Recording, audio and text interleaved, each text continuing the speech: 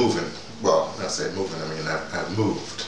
For the last 3 weeks or whatever, I've been in the process of moving, and I've finally moved, and now I'm in a village. It's kind of interesting because my favorite place on the planet, though I haven't been there in quite a while, is a little place called Barranco, Belize. It's a village. Now you would say, hey, wait a second, aren't you from the big city? Aren't you from the South Bronx of New York City? Big, bright lights. In fact, didn't you spend, I don't know, 10 years in Cape Town? So I went from city to town, Cape Town. And then haven't you been living in Alice, which is, some people say it's a farm. Anyway, Alice, you know, a university town, and a house, and first a guest house and a house. And now you're in a village. Seems like you're, how do you say, going down.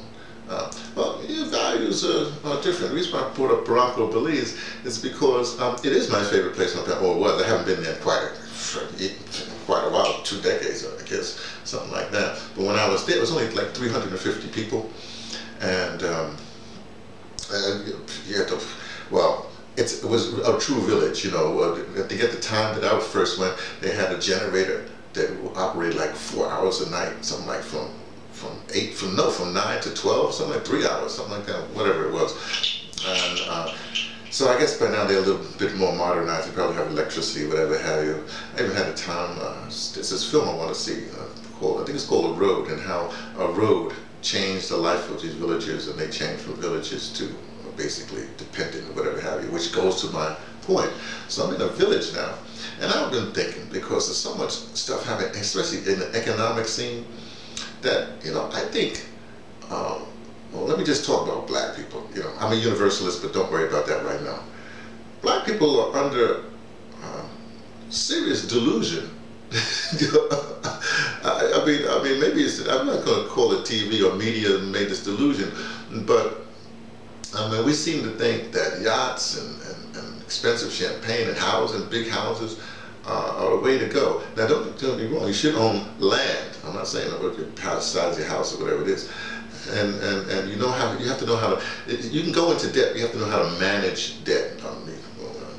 So anyway, I'm not getting into all that right now, but it just seemed to me that we would be better trying to find land, we let me not talk about me as the downtrodden, and I live with downtrodden right now. A lot of people are downtrodden. I live a little bit ways from the village. There's a whole squatter village, like amazing, you know, talking about real shacks and stuff like that. I live in a house that's sort of, and I'm trying to find some land so we can actually build a house. But the point that I'm trying to make in all this, you get the land first, and then you build what you need, and then from there you can do, in modern days, you can do some other stuff. You know what I mean? You can get some land over there. You can get an RV over here. You know, you know, a little boat over there. Whatever. I'm talking about a houseboat or something like that. And you know, you can live quite comfortably without throwing big parties. You go to other people's parties, or rent someplace for a party. You know, like that. I'm saying there's ways to manage. In fact, you don't get it. If you're going to get a house now, I'm a little older. I owned a house a long time ago, and I was like 27 years old. I had a house. But the thing about a house is you can then leverage that house against certain debts and whatever have you, and use that to obtain, you know, wealth, as it was. Now I'm a little bit too old. Well, old down to accumulate wealth and pass it on to generations or whatever it is. My mistake, but that's what happens. But not to continue to rambling on, but I think that we have to rethink this whole strategy, because if this system falls, which it should fall, everything indicates that the United States is on its last legs. I mean, it might take 50 years or whatever have you, but it's going down. And if you're going to pass, you know, some wealth on to your legacy, or your other people, then you better prepare them for a downfall. And that's why I'm bringing up this whole thing. Village life. That's the way to go. Or I should say land, because remember, this is quite interesting. I'm in Africa, of course, but remember, Africans had the land. Then the supremacists came in, and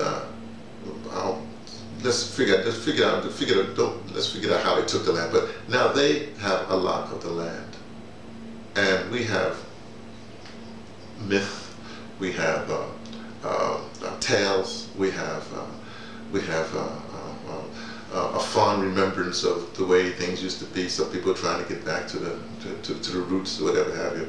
But we don't have the land anymore. And that's been the whole thing about supremacists. Well, supremacists all over the world, what they do is they come, they look, they take the land, which means they take the resources of the land. Now they have airspace, whatever have you. They take all this stuff and they leave you with fond memories.